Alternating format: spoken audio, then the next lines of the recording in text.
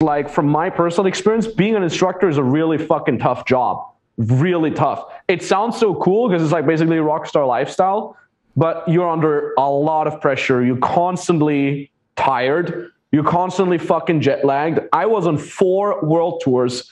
I had years where my last day, my last working day was the 23rd of December, and my first working day was the 1st of January. You brought it up, and we're going to skip around a little bit.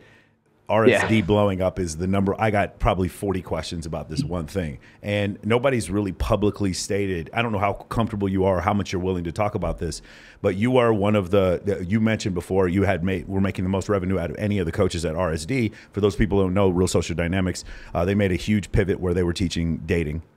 They're very happy in the pickup community, heavily criticized, and then rotated over into, I believe, they're doing self-help stuff now.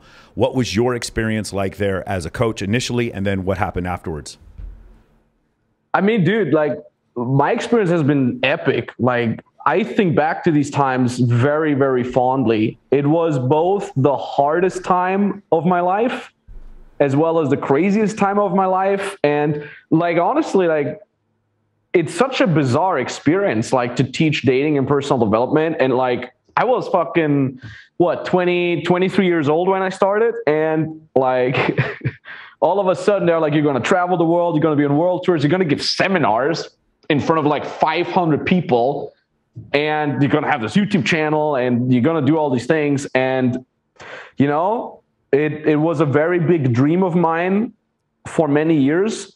And then, you know, I mean, there's so much to unpack, and these guys were my heroes, you know, Jeffy, Tyler, Julian, back then also Brad, Alex, and so on and so forth. And they still are. They're good friends of mine now, but back then it was like these like unattainable gods. And I looked up to them, I watched all the videos, total fanboy. And then, I mean, I wrote a lot of diary back then as well. I have diary entries of like, I'm sitting in the airplane next to Todd. I can't believe it. It's unreal, you know? And he's like, watching shit, you know? Me too. Really, I was like, I'm in a nightclub in Vegas next to Todd. I was doing the same thing you were. Exactly like you were. Yeah. Literally shit like that. And no, I'm kidding. But then, yes, I love Todd. Yeah, I got you. Yeah, Todd's a great guy. Yeah. And then being one of them, and I'll never forget, it was in Vegas. I had been 6 months of an unpaid assistant. You know, my shoes had holes in them. I was malnourished, probably notoriously underslept. And they're like, yeah, Max, we're gonna have a business meeting with you. And I thought, like, you know, as an assistant, I've attended business meetings, but there was nobody else. It was just me, Nick, the CEO, and Tyler, the co-founder. And they're like, and Nick in his typical Nick manner, he's like, frowny face. He's like, we're going to have you become the new instructor. You're going to go on a first world tour starting next week. Blah, blah, blah. And I'm just like, what? And I was like, in my, to the outside, I was like, oh, okay, yeah, I can do it. On the inside, I was like, crazy, freaking out for joy, because it was the unattainable dream. There's like hundreds of guys who wanted to have the same job. And I remember walking home from Vegas, from the whatever steakhouse we were in to the hotel. I was staying at the Westin, and it was like 7 a.m. Sun was going up. I saw the big Ferris wheel, and I'm like, I'm in the dream. I do not believe. I believe the steakhouse was in the Venetian, and I think I was there. I think was that the time Brandon Carter was Brandon Carter there? Was that time? I think so. Yeah. It might have also actually been you, yeah. Because a lot of the stories you tell about being an intern, I was there for a lot of those things. So that's why this story is so interesting to me. So can you talk about, we'll go over what RSD is and explain, we'll get to the background of that. But I think the thing people have asked the most specifically, so I want to ask you this first, the transition from there, you are an instructor there is a company there, and then things start to change. Where do things start to, for lack of a better word, unravel? Is it something that happens with you? Because obviously, you know, Todd leaves in a very, very explosive way, and then several other the instructors leave. Can you talk a little bit about what happened there?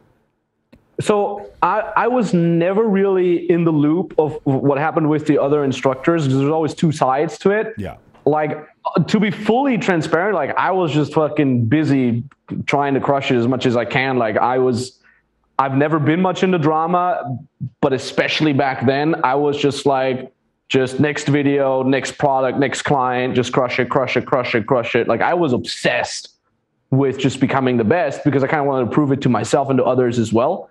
And then, so it was like, I'm not sure what happened with Todd. I'm not sure what happened with the other guys that left before me.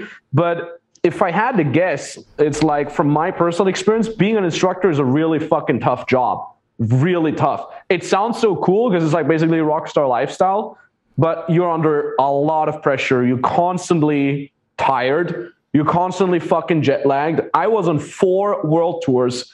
I had years where my last day, my last working day was the 23rd of December, and my first working day was the 1st of January. So it's like I would be home for like 7 days and then boom, back on tour just nonstop. Right. So I like, and then the problem is like, as an instructor, you're good at what you do if you are arrogant, if you're a little bit cocky, like, and then of course I can get that there's probably some sort of conflict somewhere. But then what happened then before I left, like for me, it was just kind of like a natural transition because I was doing my RSD Max dating program, which was the high ticket mentoring program, which worked very well.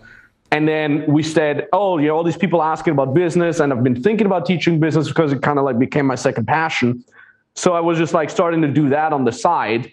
And then there was some structural changes that were not really in the favor of instructors, because what I felt was like RSD brought on another CEO, also in a very the intention was very good because it was also me who kept pushing for more structure in the company. I'm half German. I was like, we need more structure, we need more rules, we need better budgeting, we need all this. And RSD was like, okay, we hear you, Max. Let's go hire another CEO. But I feel like that CEO didn't really get the culture and didn't really have the instructors in mind.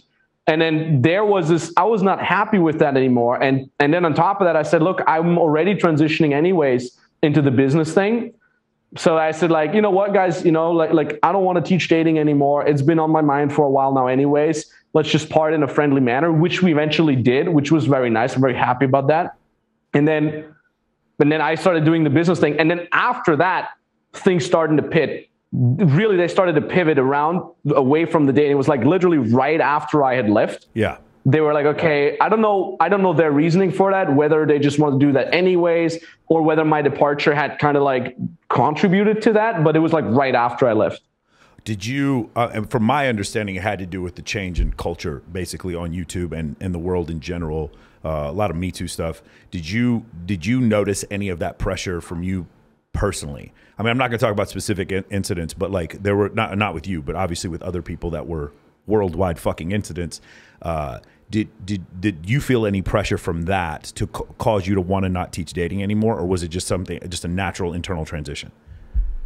Not so much, to be fully honest, because at that point we were anyways going into a direction where we would say like we want to be more inclusive. I remember we had RSD Sarah back then as the first female instructor, which I thought was wonderful, which I thought was really cool because she was a very, very outgoing personality. And I think she really would have fit in very well there. So I didn't really feel a lot of pressure because my mind was just like, okay, let's do the business thing. That was something I was so passionate about. And then, to be honest, like nowadays, I have clients who want to do in the dating niche. They want to go in there. And I always tell them, like, do not go into the crazy game niche. Instead, make sure that you stay a little bit more politically correct, because I think the other thing just doesn't have much of a future anymore. Can you talk about the crazy game niche? This is another big thing that, you know, there was a transition from, you know, I never taught pickup. But I know a bunch of people obviously did going around in Los Angeles every night. You know, I'd see them every freaking night, right? I'd go to concerts, I'd bump into Neil Strauss, I met Mystery, like all these people just like walking around out there. And I'm just curious, like something happened, what I feel happened where like kind of predatory marketing, maybe after 2010, I don't mean to blame one guy, but like Mike Long, he started, you know, doing these emails where the promises were just outlandish and things started to get a little bit, for lack of a better term, predatory or aggressive. Did you see that that niche, try to avoid that niche? Did you see it personally in your own experience? I mean, for me, it was just never something that resonated with me. This whole like predatory thing. And I hope also that that's kind of like my legacy that I'm known for when it comes to the dating stuff. Is like my thing was always like improve yourself, get better, have epic experiences, go on an adventure. You know, treat like life as if you're kind of like a character in a movie and you make it your own movie. And you know, life is a blank canvas. You can paint it. It was more like about that side of things. And of course, you know, being able to walk up to a girl and be confident is part of that, because, you know, I grew up extremely shy in 5,000 people Cowtown in Austria. There's not many opportunities for, you know, like a teenager to get his first experiences in. And I felt like that was very constricting me. I felt like, okay, like there's no way in hell a guy like me would ever, you know, get a beautiful girl to like him. So for me, I was projecting my own journey onto my brand. And I say like, look, if you don't feel good enough, go out, work on yourself until you become good enough. And if you're intimidated because a girl is beautiful, see that as a good sign. You know, it's like my girlfriend right now, I was intimidated as hell before I went on a date with her. I actually thought, I met her on Tinder, a funny site, and I thought she was catfishing because she looked too good. And I was like, no way, this is a real girl, you know? So that was always kind of like what I was sticking to and what I was kind of like wanted to be known for. I seen that predatory marketing and I was like, okay, that's interesting and I could see it work, but I never thought like I want such guys in my programs. Right, yeah. Because in order to resonate with predatory marketing is like you have to be in a really strange state of scarcity, of anger, and I think that stems from this like weird entitlement of like women should like me, women should want to have sex with me. But I'm always like, I never came from this standpoint of I deserve anything. I was just like, I don't deserve anything. I just got to work hard for it. And that's kind of what my brand was standing for as well.